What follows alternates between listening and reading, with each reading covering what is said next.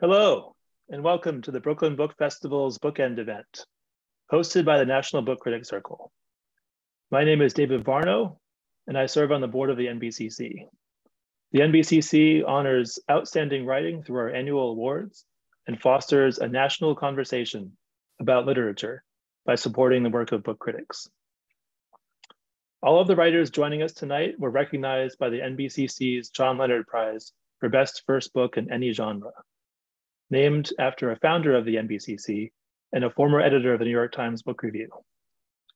Now in its 10th year, the prize has honored writers such as Anthony Marra, Tommy Orange, Carmen Maria Machado, and Raven Lalani, and is selected by a large group of the organization's 700 voting members. This fall, a committee will begin the months-long process of selecting the best first book of 2022. If you are a member and would like to be on the committee, please stay tuned for a call for volunteers. If you are interested in joining the NBCC and would like to help judge the award, please visit our website or write to us at membership@bookcritics.org. It's a busy season for the NBCC. A new committee is hard at work reading for the newly created prize for a work in translation, named after late NBCC board member Greg Barrios. Our new class of emerging critics begins meeting with mentors and embarking on our annual program in literary criticism. And the board's award committees are working toward our finalists announcement in January.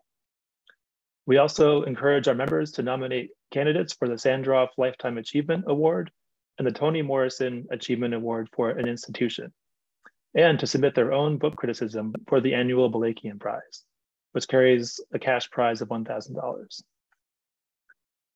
Tonight's authors will read for about 5 minutes each from new work, and then we will have a conversation. If there's time before we end at 8 p.m. Eastern, we will take questions from the audience. If you have a question you'd like to ask, please add it to the chat. Torrey Peters is the author of the novel Detransition Baby, published by One World, which won the 2021 PEN Hemingway Award for debut fiction. It was also a finalist for the NBCC's John Leonard Prize, a finalist for the Brooklyn Public Library Award, and was longlisted for the Women's Prize for Fiction. A collection of 4 novellas titled Infect Your Friends and Loved Ones will be published by Random House in 2023. She has an MFA from the University of Iowa and a master's in comparative literature from Dartmouth. Torrey rides a pink motorcycle and splits her time between Brooklyn and an off-grid cabin in Vermont. Larissa Pham is an artist and writer in Brooklyn. Born in Portland, Oregon, she studied painting and art history at Yale University. She has written essays and criticism for the Paris Review Daily, The Nation, Art in America, Guernica, and elsewhere. She was an inaugural Ye Day Up Fellowship recipient from the Jack Jones Literary Awards Retreat. Her debut essay collection is called Pop Song. She is also the author of Fantasian, a novella. Kirstin Valdez Quade is the author of The 5 Wounds, which won the Center for Fiction's first novel prize and the Rosenthal Family Foundation Award from the American Academy of Arts and Letters, and was a finalist for the PEN Hemingway Award and the Lambda Literary Award.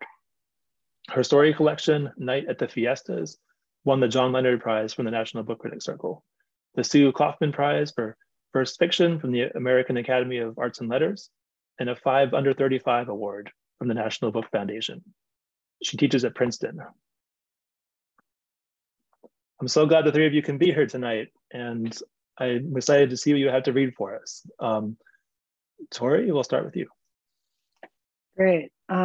So just as a little bit of an introduction, we thought that we'd read new work tonight. So this is a new thing that I'm writing. I'm not totally sure what it's going to be, but here it goes. I didn't know that those Brazilian girls had a madam. I thought they were sexual entrepreneurs like myself, a coalition of independent go-getters who valued autonomy over their workplace and schedule.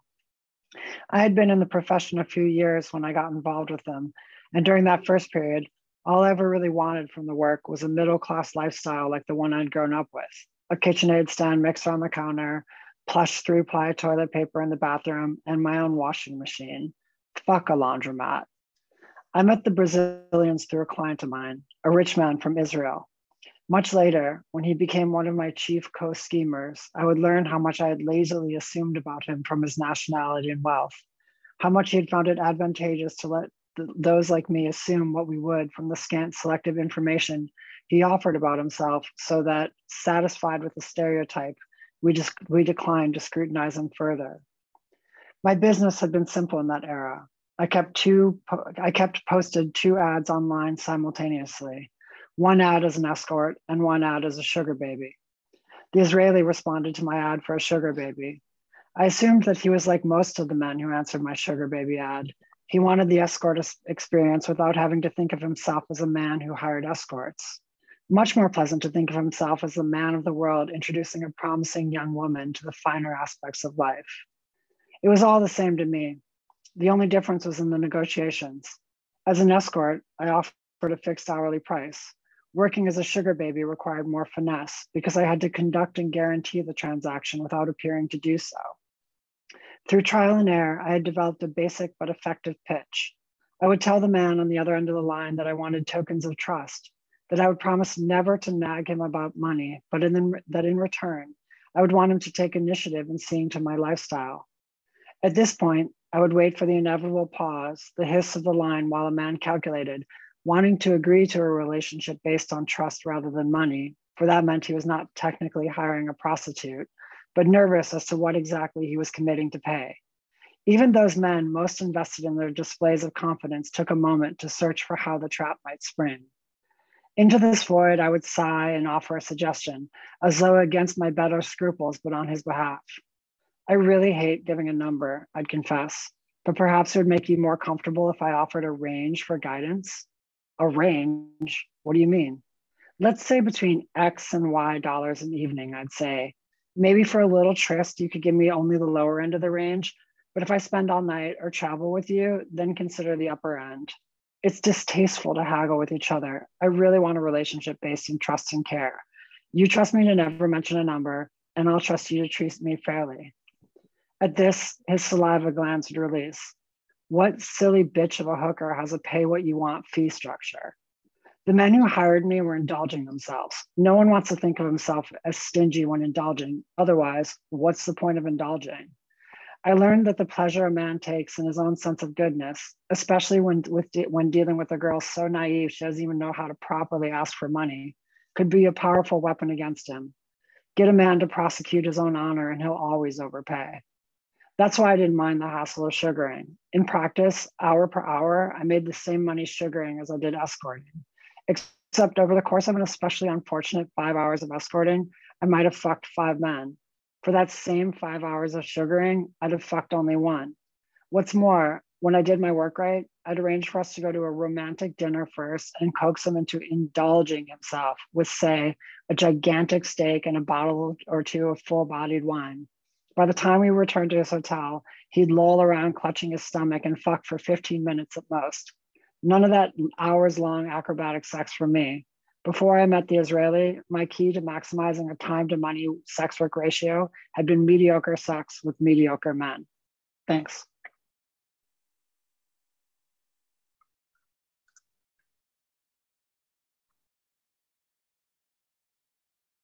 That's great. Larissa, I guess I should say more. Sorry, I thought I mean, going.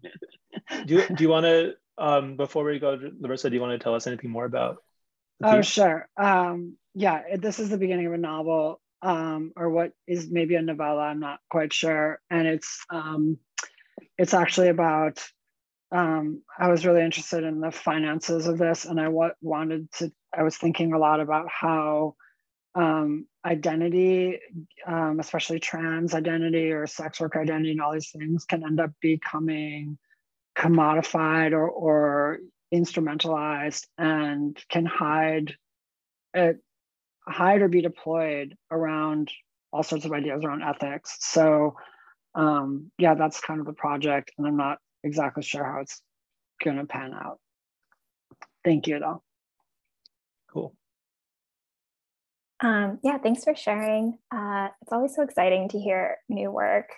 I am reading a sort of pretty meta section from a tentative novel that I'm working on. I did a genre switch, which I would love to talk to you all about later in this panel. But the premise is, what you need to know basically is that the narrator is a woman on book tour for a novel, her debut. And the novel is like kind of, you know, it's autobiographical. And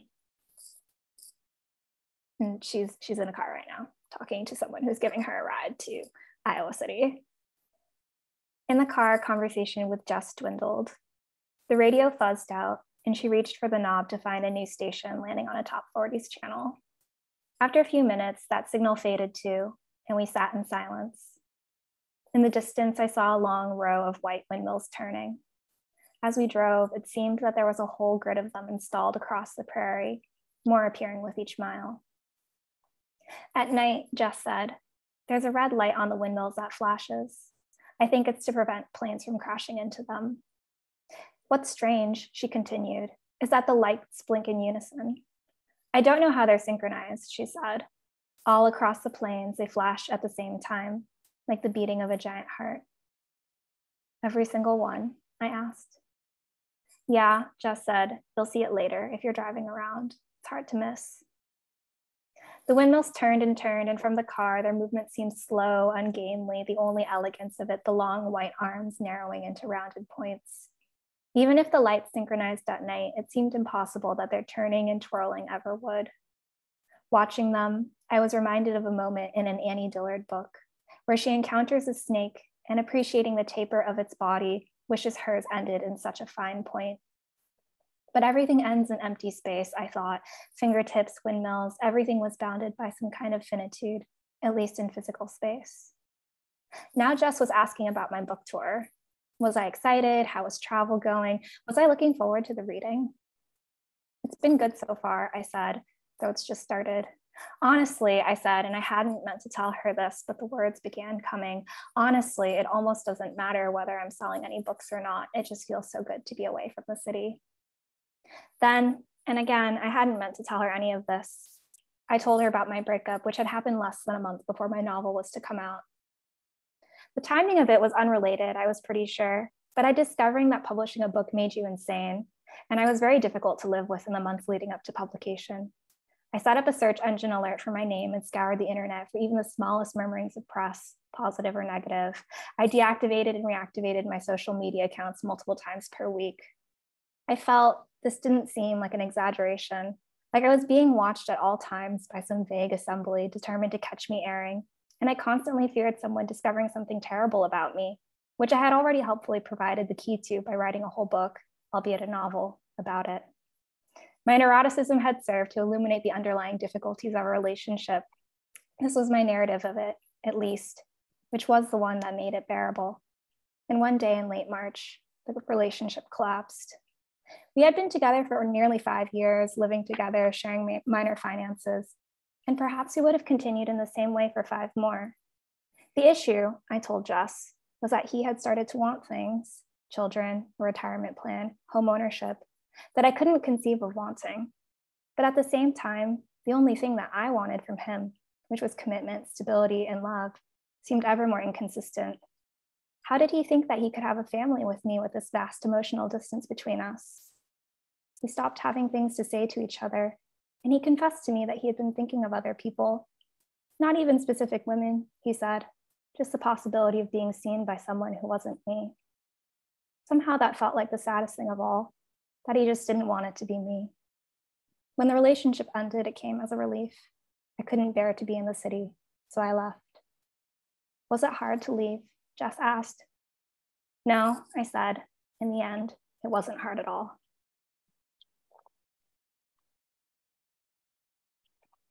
That's great. Thanks, Larissa. Kirstin. I love that description of pre-publication anxiety.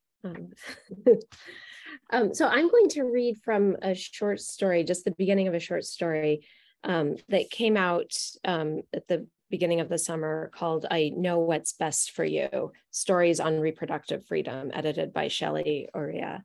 And I wrote this, and it's set in a near future, well, as I wrote it, it was set in a near future Arizona where abortion had been outlawed. And I didn't quite realize just how near future it was. This is called Christians in the Catacombs. Sometimes, even 5 years later, after all that happened, Lauren dreams that she is back in Calvary Youth Group playing Bible games. Regardless of how uneventful these dreams are, and they're almost always uneventful with an intense dream focus on logistics and turn-taking, Lauren wakes in the dark with her heart pounding.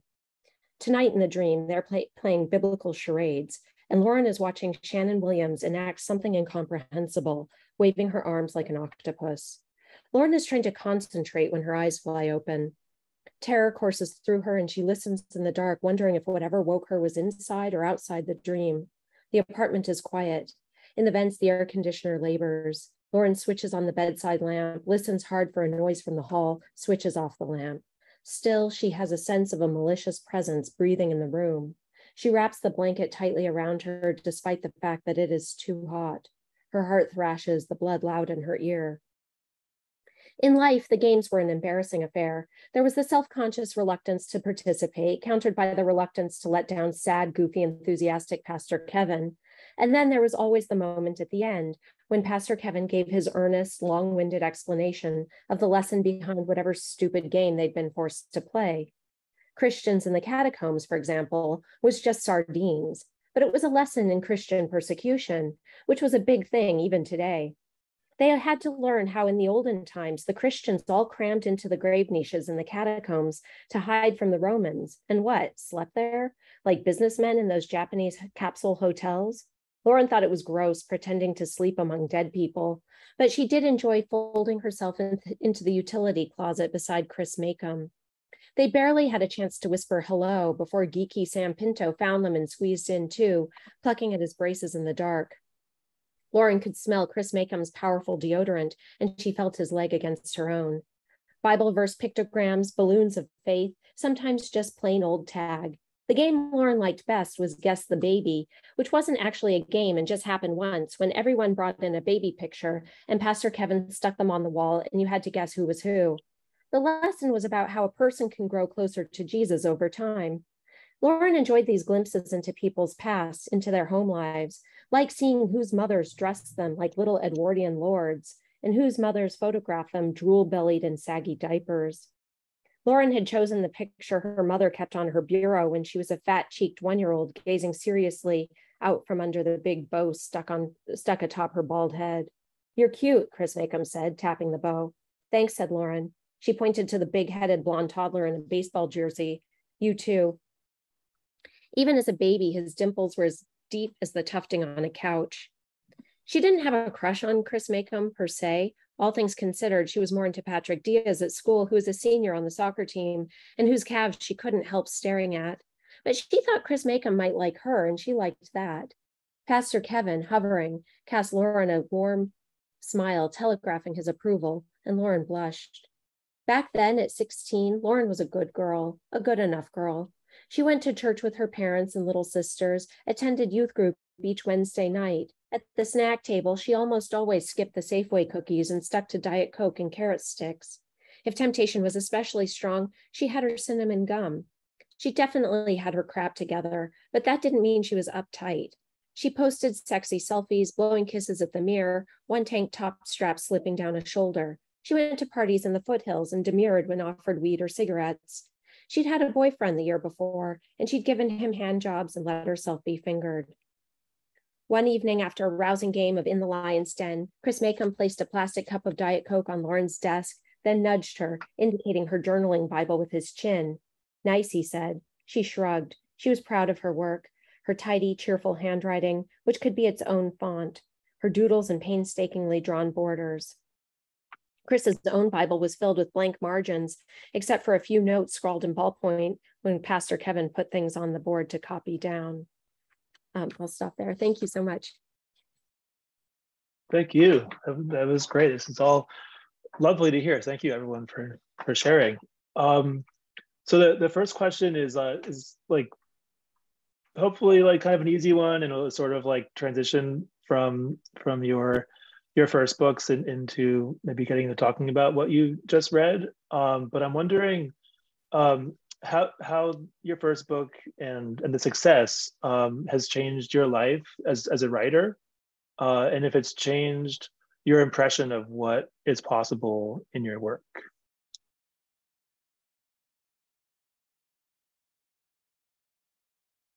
Well, I'll go first on that. I'm very curious what Kirstin has to say, but having two books, because I sort of just need advice about it. For me, I wrote my book not knowing if I'd have an audience. Not, I self-published my previous books, and I have found the response to my book to be pretty chilling to my writing now, where I'm sort of constantly veering back and forth between basically like I can imagine all the responses to it in a way that I couldn't before. And parts of my book attracted the ire of bigots or transphobes or something. There was a whole to do with the Women's Prize. And so like I have this thing where sometimes I will write something and I will actually now imagine the consequences that will get me. And it used to be I would write a funny joke and I'd be like, my friend will love this joke, this will be great. And now I imagine how I'm gonna have to like talk to somebody in like the UK and explain that joke, and the whole thing just becomes like so tiring and boring to imagine that I will cut the joke.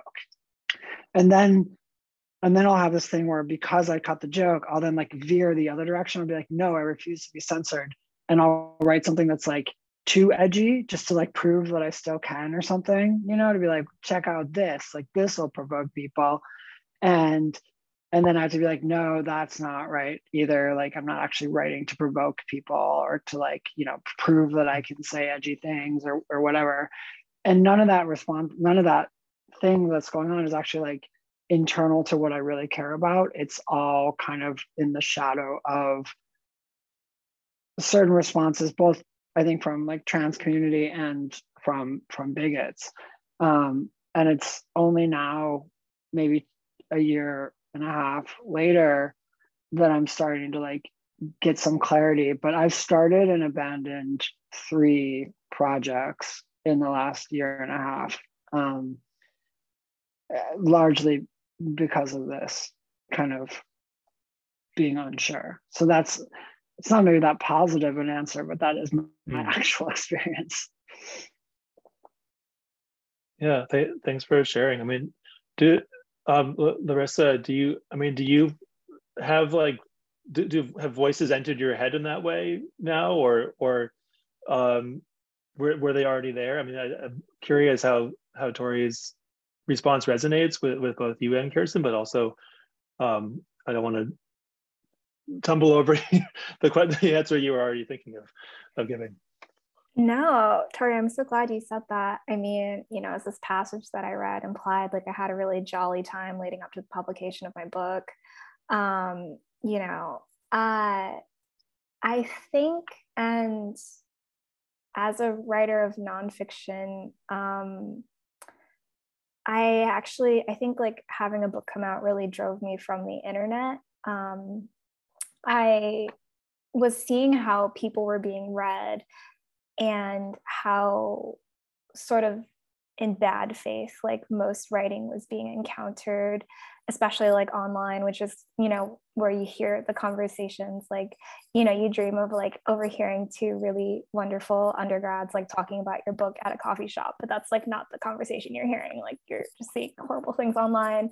So actually, even while I was writing Pop Song, I was like, I need to log off, because if I don't, I will just be writing for these voices, and I will be writing for like my worst critics who like don't actually care about the project that I'm engaged in. So that definitely resonates. And then I think I coped with having an essay collection come out by running to the arms of an MFA program in fiction and switching genres and just being like, I love lying. I love making things up. I love not fact checking. I love not having to say that this happened to me or that, you know, that these things are truthful in any way except for emotionally, which is like what I'm trying to do. But I think weirdly having, and Torrey, I'd be curious to know how you feel about this, and also Kirstin, now that you have a second book in the world, like I do think that having a small press, like smaller project out in the world took a little bit of the pressure off of like doing like a big debut, because I was like, well, I kind of know what it's like to be in the world, but in a much smaller way. I think the exposure that actually having a full length project out in the world is kind of beyond what I could have ever imagined. But now that that's done, it's like, okay, well, the next thing is it's not gonna be my first thing. So at least that's done and over with. I never have to worry about debuting again. So that feels like a relief. Totally. That's so true. You only have one first book. I think, you know, in some ways I was, my first book was a collection of short stories, which, you know, they rarely sell as all that well. And that was the case for mine. And so, you know, winning the John Leonard Prize was so wonderful. I mean, it was an assurance that people were interested in the kinds of stories that I really, really wanted to tell and needed to tell. And at that point, when my collection came out, I was already deep into my novel, and that sort of evidence of faith in my work was something that I could draw on as I continued to write the novel. And I think my experience since the novel came out is much more similar to yours, Torrey. I mean, I don't have any internet presence, and so I didn't have to hear what anybody said about it. And I don't think it drew the kinds of, I mean, it certainly didn't draw the kind of attention that your novel drew.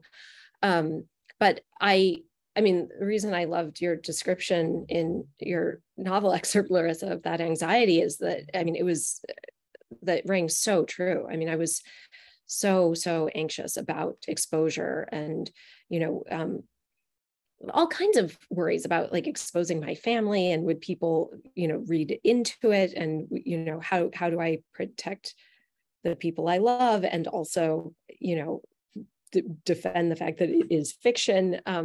That was all really stressful for me, and it absolutely had a chilling effect on my writing. It took a long time for me to write, to feel like I wanted anyone to read anything I wrote again, and you know, and it feels really good to want to write again. So that time did pass. That's reassuring to hear. Yeah.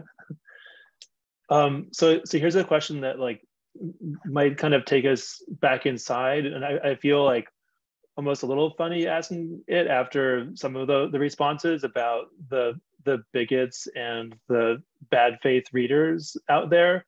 But I guess I still feel like, you know, like you all, you know, were inspired to share, you know, big parts of your lives and your ideas in your first books, your beliefs, your experiences, and I think that's sort of the case with a lot of authors when they write their first books. They put a lot of themselves into the work, details about their communities. When it comes to fiction, sometimes thinly veiled descriptions of friends, lovers, family, themselves.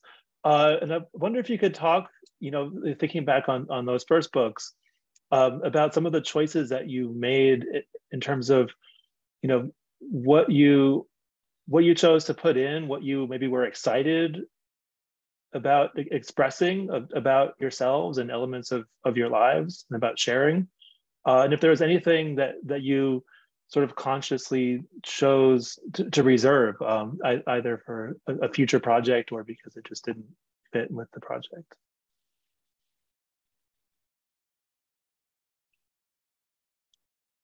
I'm happy to take this one first, unless Torrey, are you really racing? No, please. Okay. Yeah, I think as the nonfiction book on the panel, it's interesting to think about this question, because the line between like what is and what is not included feels like very definite, because I'm positing that everything in the book, did happen to some degree. It's rooted in an event or in events. And so thinking about it a lot, I felt very strongly about framing this as like a project and being like, my job is to make it seem seamless, but I also want you to know that there's so much that I didn't include.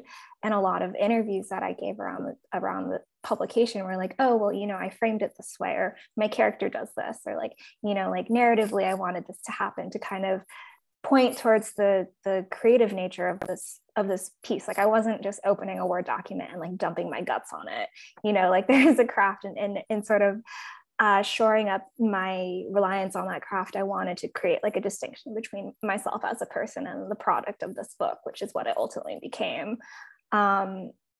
That being said, I was really excited to work long. I really wanted to write a book as opposed to publishing essays online, because I was like, I can go ham in a book. I can like kind of be like a little more honest and raw, and like people who are going to read that are going to get like halfway through the book, and then they're either going to be like, okay, this is for me, or it's not for me. But it's not going to be like some rando, like they've at least picked it up, they've at least gotten there.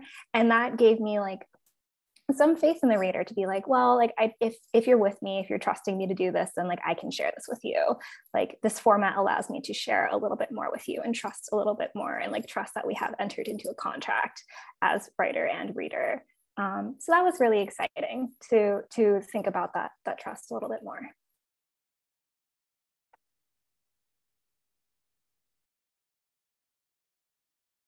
Yeah, thank you. That for me, I feel like this what is in this book that's different than before is, I think, a sense of address, like which I'm thinking about a little bit in context with what Larissa said.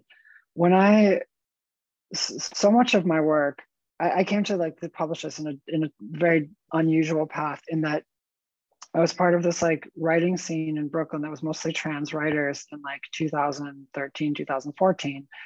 And all of that work was produced under this like ethos of like sort of trans for trans writing. It was part of this, this I was part of this press, Topside Press.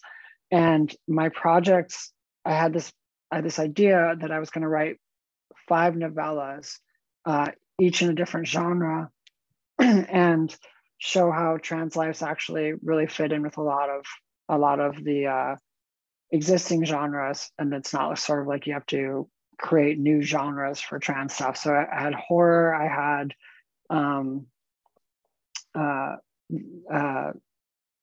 dystopian fiction, I had teen romance, and Detransition Baby was supposed to be a soap opera.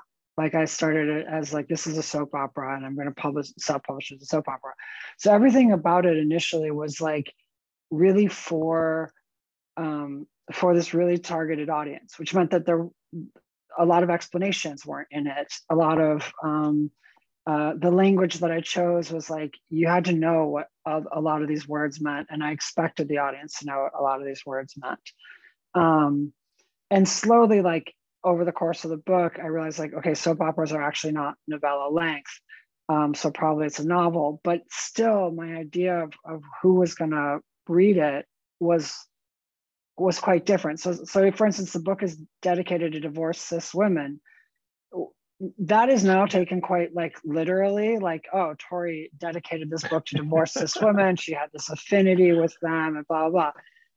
When I first wrote it, I thought, I had no sense that divorced cis women were ever going to read it, much less take me seriously about it. It was like a tongue-in-cheek thing that I thought would be like funny for trans readers to read, to be like, haha, I'm reading a divorcee, you know, literature, but really it's for me, or like all these kind of like levels of irony that are in the book, or was in the framing of the address of the book, that came out of a really specific time and moment. And, you know, for me, a lot of that is gone. Like, I can't pretend that the audience that I had is the same. I can't pretend that like the moments of production are the same. I can't pretend that I'm even the same. And so like what's in this book versus what's out of it is like, it's a whole method of creation, a whole like context for creation that I can't get back. And I don't even know if I want to get it back, but it means that like everything I'm writing going forward, it's an entirely different method of writing. It's an entirely different way of framing myself. And sometimes I'm excited to see what that produces. And sometimes I'm producing stuff that's just like wildly banal because I'm missing that previous context. I don't know if that quite answers your question, but that is what feels like the biggest difference for me. Yeah, that does. Yeah, thanks. Let's see. So yeah, I'd love to hear about the early influences that proved essential to writing these first books. You know, what were they, and did your relationship to your influences? You know, Torrey, you might have sort of answered this a little bit already, but did your relationship to your influences change over the course of your writing?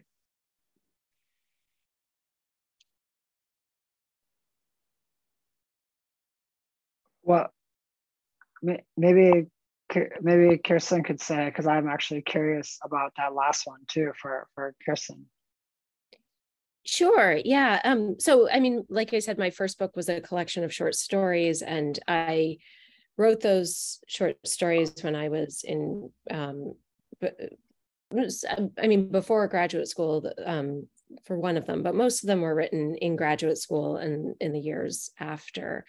And, you know, so I was really, really influenced by what I was learning about how to write a story, and by what I was reading at the time. Alice Munro was a big influence, William Trevor. I mean, it was a long time ago, so I have trouble even remembering. But so my novel grew out of one of the short stories that was in my collection. It's also called The Five Wounds. And when I wrote the story, The Five Wounds, I was really thinking a lot about Flannery O'Connor's, oh God. Well, A Good Man is hard to find, but also Parker's Back was a story that was really, really important to me as I was writing that story. And also Graham Greene's The Power and the Glory was sort of right there. And then when I decided to extend that story and explore what happens after to this family, then, you know, I was reading, it was years later, and I was reading a whole different batch of work, and a lot of novels, and stuff that was more realist than maybe the Parker's Back and some of the things I was reading early on.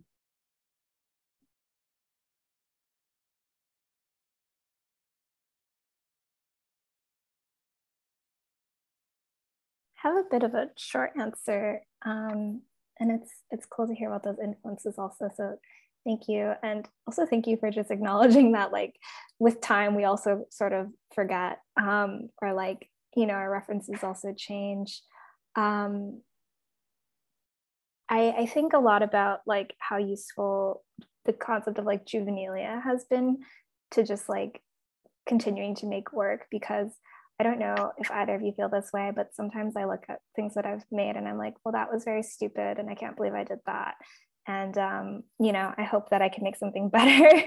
And, but it's nice to just be like, well, the work that we make in the past, like, is like significant of like one point in our lives. And then like, as we continue to like make new things, like those references change. So the references that I was looking at for Pop Song, which are all still like touchstones for me, were a lot of like essays, a lot of memoirs, particularly by like the certain kind of memoir that I've called like the sort of like unhinged white woman memoir, which I reference as a way to like mostly give myself permission to share and to write about my own life. And it's nice to think about those touchstones, and then to also be like, okay, like you were very helpful for me, and now I'm also interested in these other things. I'm interested in reading like other categories of writing or styles of writing, and thank you for all that you have done for me, and it's time to try something new. I don't know if that really answered the question now that I think about it, but it's just what I thought of. No, I relate to that totally. I feel like all the books that I was reading when I read Detransition Baby, like I don't want to read anymore in a certain way. Like, I mean, I still love a bunch of them, but also, yeah, like the books with that were just sort of about like what it means to have like relationships in Brooklyn and like messy sex and like dissociating and like all this sort of stuff. I was so into it. And I have like I get sent a lot of books like that now. And I have this like, and I appreciate all the writers who are doing it, but I have this like sense of like,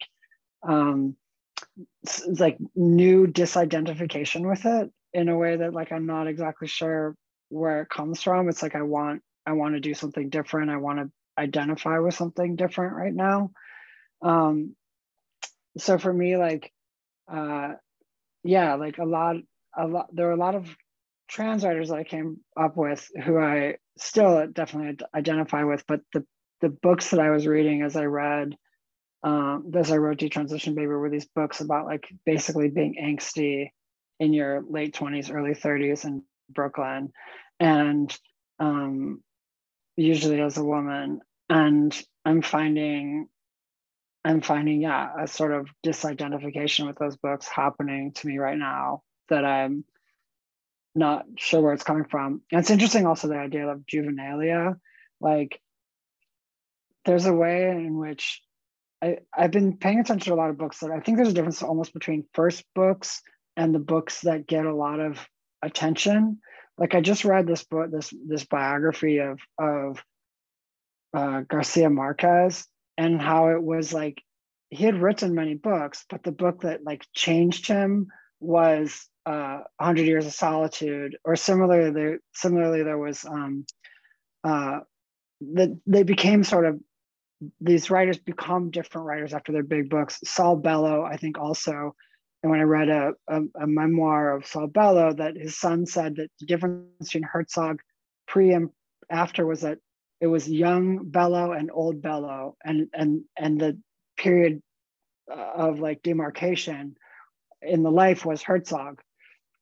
And I don't want that to have happened. Like, I don't know if it happened to me. I've only had one book, so it seems like, and obviously comparing myself to those two is extremely pretentious, but nonetheless, it's like, I have this like thirst in some ways to go back to juvenilia, to find that like that energy of juvenilia, to not enter in some ways like the middle-age period of writing, or even the the old Bellow version of writers. Like I'm terrified that I'm an old Bellow all of a sudden.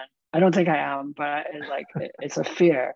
And so so that disidentification that I talked about before is actually something that haunts me rather than like that I'm excited about, because I'm afraid it means I'm old in the writer sense, not in the, well, maybe I'm old in other ways too. Anyway, I'll end there. I love that. That reminds me of something that an old friend of mine used to say about Jonas Mekas, who was kind of a drinking buddy back in the aughts, and was just like very like youthful and almost childlike at times in his demeanor and personality. And the proverb was, when you're old, be young, and when you're young, be old. I think it's a Vietnamese proverb. And I just love that. I always think about that. Let's see. So I'm really curious about your relationship to book reviews, and if you read reviews of your books, and if you don't, I'm curious about why not. But more so, I would love to hear if you do read them.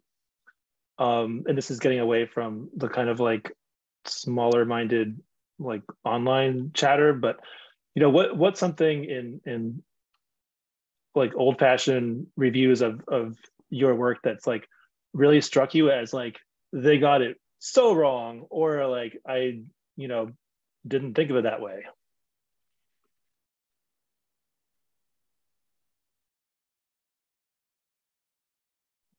So I wish I could say I didn't read reviews, because I feel like the coolest writers don't, or say they don't. I totally read my reviews, and I think about them, and I smart from them, and you know, they take up a lot of space in my mind. I think you know, most of the time I'm just really impressed by the reviews. I think a lot of times reviewers will point out things that I only half noticed or didn't really mean to do, but I can see as working in the work. And that's always really exciting. Especially with my novel that just came out, and it's called The Five Wounds, and it opens with a character in a passion procession playing the role of Jesus. And one character is in a sort of Catholic lay community of penitents. And I don't know why I was so surprised that I was spoken of as a Catholic writer. And some of the reviews that really highlight that, especially in Catholic journals, have been pretty surprising. And at points I sort of wonder if they read the same book that I wrote, because it's pretty, at least from my perspective, pretty critical of Catholicism. And that's the baby. I apologize. But yeah, and hearing about the ways in which some Catholic academics have been writing about it, because I think there's an excitement to have a young, especially a younger woman Catholic writer, and so it's been written about, and sometimes in ways that I'm surprised by, and ways that I want to argue with. That's interesting and surprising to me too. Yeah, anything, Larissa or Torrey? I was fortunate in that I never actually encountered the bad faith reader that I was really worried about. I mean, I'm sure these were conversations that were being had between individuals, but I didn't hear about it, so that was nice. What was actually really lovely about reading reviews, and I did read all of mine, even though I didn't want to. Like, I would see one and I'd be like, I'm not going to read that, and then like later I would be reading it on my phone, like on the train or something. But Pop Song reached a lot of like college, like literary or like newspapers. A lot of the reviews came from like smaller publications, and it was very beautiful to just see like these critics working through the book in very like open and vulnerable ways, and really like meeting the book as the readers that I had most wanted to encounter it, and to see people like really reading deeply and then, you know, putting their own spin on it was really, really moving, honestly. Like, I love criticism. I think it's really important. I think it's such an important tool, both for like, you know, talking about the things that we see and make, but also for our own understandings of like why art is important. And it was just like the best gift ever to just like be met by like so many cool readers who I didn't know I had until this book came out. So I'm really, really grateful for that. And then I got one stinker of a review that I was just like, I'm just gonna leave that. I'm not gonna talk about that. But yeah, it was really, really special. That's great. Yeah, that's something that our members are really going to want to hear about. That those like small press, like smaller, out of the way reviews, like can really make a difference. Yeah, I loved the reviews. I read them. I've learned slowly to not read my own interviews, but I do read so I don't read what I have to say anymore, but I read what other people have to say, and yeah, I'm really grateful. I'm now in the stage where there's translations of the book, and I am extremely impressed with American reviewers. Like the American reviewers did an incredible job, and the outlets that are available for American reviewers, I really felt were like very thoughtful, especially as I've begun to see how reviews can happen in other places, in other literary contexts. So I don't think I saw a single one in the United States that, even if it was said something that was that I disagreed with, that I didn't think it was like fair or a good faith, or coming from a place of basically loving literary culture. I will say that my one experience with like a bad review that it's also funny the way that you discover that reviewers are like people who also see how their reviews circulate in the world. Like I had one review that I think is a bad review. It was technically a good review, but what it did is it said, this is a good book. And it's a good book because finally trans women in this book, trans women are admitting that they're like gross perverts, basically. And therefore it's a good book because we're finally seeing the truth about trans women. And I told my reviewer, I told my publicist, I was like, I don't want that blurb on. Yes, there's a lot of nice things about review sites, but I don't want that blurbed on my book. I don't want it anywhere in my materials. I don't want to give that person the satisfaction.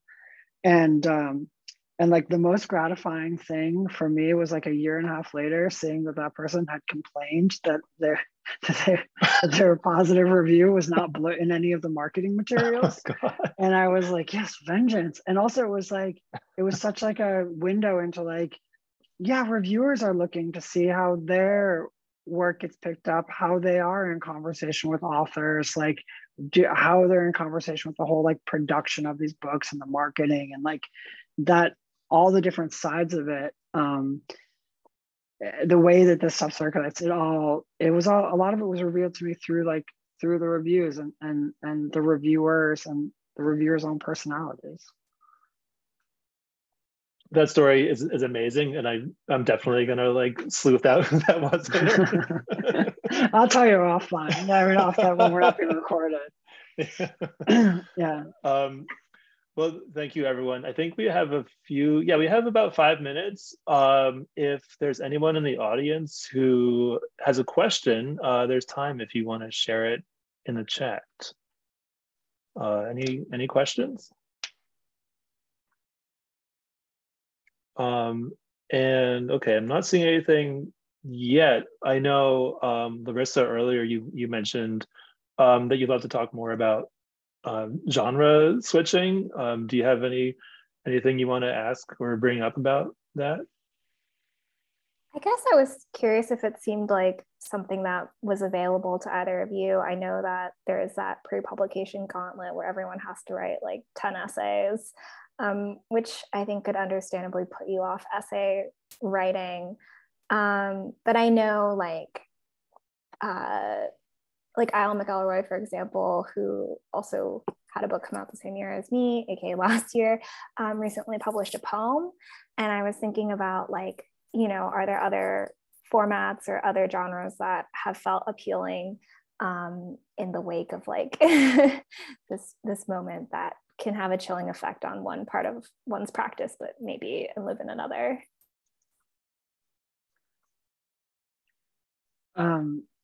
Yeah, for me, I mean, I think it's interesting that you moved to fiction, because I originally was a nonfiction writer too. And it was like in fiction, I could finally tell the truth. But I've actually found I had some opportunities to do screenwriting this year. And I actually found that screenwriting it's there's a formula to it, and there's like a pacing to it. And in the sort of like anxiety of post-publication, that being able to rely on the beats of screenwriting has been so nice for me, because it's like ultimately I just got to get through the scene and get to the next beat, and that forces me to produce and not have a lot of self-consciousness. So like my genre switch is to screenwriting at the moment, but I think it's an emotional switch rather than like an artistic switch. I was writing essays before the book came out, and not the sort of pre-publication essays. And I think in the anxiety of the book coming out, I stopped that, because I thought if it feels this scary to put out a piece of fiction, then nonfiction is going to be terrifying. Nonfiction writers, I'm just in awe of the courage that must take. But again, now that a year has passed, I'm beginning to think, oh, it would be fine. So I'm going back to some of those essays. So we have two. Oh, sorry. You want to add? No, please. No, please go ahead with the questions. We have two questions from the audience that I think we can kind of bundle into one, especially in the interest of time. The first one is, what first book authors are you all reading now? And that's from Jane Chabatari. And the second is from Kate Bussert, and I know you all mentioned some previous inspirations, but who or what is inspiring you now as you work on your next projects?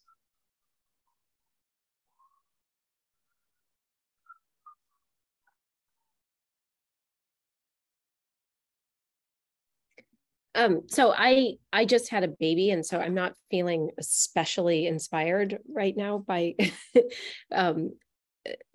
but I'm reading Jasmine Chan's The School for Good Mothers, which is a really wonderful novel. And I'm also reading a lot of books by people who wrote many books. I'm reading Tessa Hadley's new novel, Free Love, and I read Karen Joy Fowler's Booth recently, and Elizabeth Taylor's Mrs. Palfrey at the Claremont. So I'm really enjoying reading.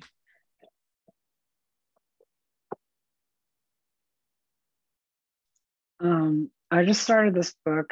I'm sorry, I'm not going to get their name right, but it's a Dutch author. Probably, maybe David, The Discomfort of Evening, Maria, but it's about a Dutch non-binary person now growing up a Christian on a farm, and it's a first book. I'm reading it in English. It was written in Dutch, but it's the language is incredible, and I haven't finished it, so I can't say overall the full arc of the story, but I will say that it was hugely popular in Europe, and it is a very interesting approach to writing that I'm really into at the moment. Cool. I've mean to check that out. I have a galley. It was a couple of years ago that it was published. Yeah, exactly. Larissa, anything? I'm really trying to think if I've read anyone's first book recently, and I'm ashamed to say that I don't know if I have, because I can't. I'm like, was that a first book or was it a second book? I've been reading a lot of people's second books recently, which has been nice. I just picked up a copy of Bliss Montage, which is Ling Ma's second book after Severance, which I feel like everyone who has lived through this pandemic absolutely must read. So I'm excited to read that. And then I'm also reading Ian Lee's The Book of Goose right now, which is a really fantastic novel. It's like her sixth, so definitely not a first book. But it's been really great. And it is also a book about writing books. Excellent. Well, thank you all so much. I really enjoyed this conversation. Thank you for being here tonight. And thank you, Jane Chabatari, for organizing and the Brooklyn Book Festival, and Maris Kriesman for bringing all these writers together. Sorry you couldn't be here tonight. And yeah, thanks again, everyone. Good night. Thank you. Thank you all.